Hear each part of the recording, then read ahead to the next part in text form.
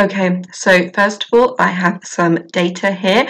I have dates and times in this column, and then I have wind direction in degrees, and then wind direction as categories, and then I have wind speed as meters per second, and I want to plot all of this data as a wind rose.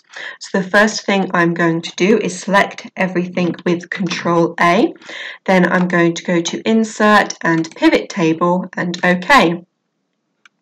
Then I'm going to take the wind direction here and move it into columns, and then I'm going to take the wind direction and also move it into values, and it has automatically become the count of wind direction, which is what I want. Then I'm going to take the wind speed and put it into rows, and I don't want it to be all individual values going down the side, so I'm going to group this, and I'm going to group it into groups of 4 and OK.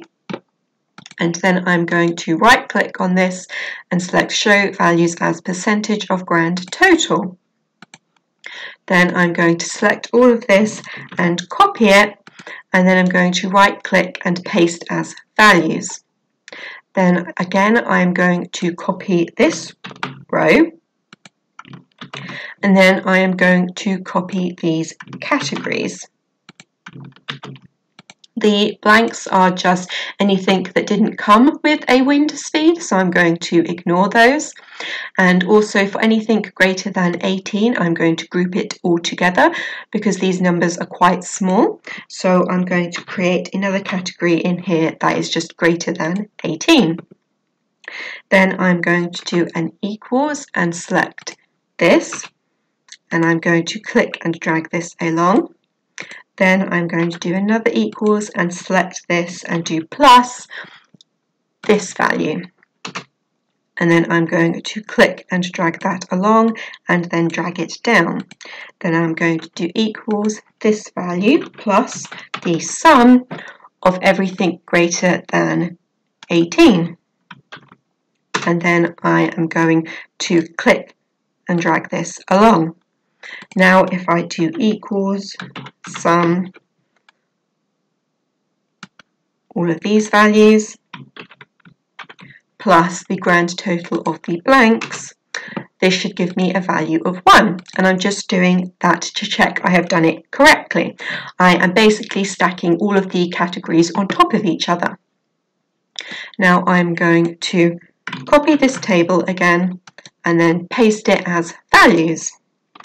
And now I'm going to reorder the columns. So I'm going to start at north and imagine that I'm going clockwise around a compass and put the categories in this order.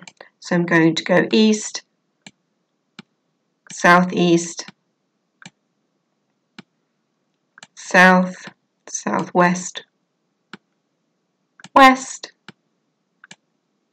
and then northwest. I'm going to select all of this and move it back up here. And now I'm going to select all of this and go to Insert and insert a filled radar chart. And it's automatically made the chart for me, but I am going to delete all of this so I can show you what it's actually doing. So I'm going to add in here, and my first series is going to be 2 to 6, and then my series values are going to be these values here, and then enter and OK. And then you can see here at the moment I have my values going from 1 around the edge to 8, but I don't want this, so I'm going to edit the horizontal axes labels and I'm going to make it my column headings and OK. And now you can see here I have the labels going around the edge from north to east, south and west, which is why we had to reorder the column headings previously, because the pivot table automatically puts them in alphabetical order. Now I'm just going to quickly add in all of my other series here. So I'm going to select all of this and enter and OK, and then add in 10 to 14 and select my series values here and enter and OK. and then add in 14 to 18, and then select my series values here, and enter and OK, and then finally everything greater than 18, and select all of these values and enter and OK. Now you can see here at the moment greater than 18 is on top and it's covering up all of the other categories. So I need to reorder these series, and I'm just going to use the up arrow to do this, to move all of them up so that they're the opposite way round. And then OK. And you can see here I have now made my wind rows. You can see that for my particular site, the wind is almost always coming from the southwest, and the most common wind speed is the orange, which is between 6 to 10 meters per second, and the second most common wind speed is 2 to 6 meters per second, and the wind speed almost never gets up above 18 meters per second. So in general, the wind speed is very low at my site. So that is now the official end of the video. I'm just going to spend a couple more minutes formatting this graph to get it the way I want it. So I'm going to select all of this data here and go to Home and Percentage, and that will change my axes labels to a percentage. Then if I go to Sheet 1, I am going to copy these column headings which I made earlier and just paste these in here. So I have the actual words going around the edge. Then I'm going to add in my units here of meters per second. And if I copy that,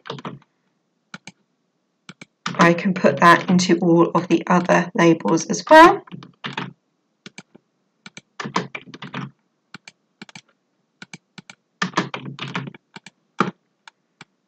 Then I'm going to select everything here and change the font to black and make it a bit bigger. Then if I select the legend and press Ctrl 1, I'm going to move the legend to the left and move it into the middle a bit more. Then if I select my axes, I am going to change this to 27 and then change this to 0 just to remove the gap around the edge. Okay, and that is it.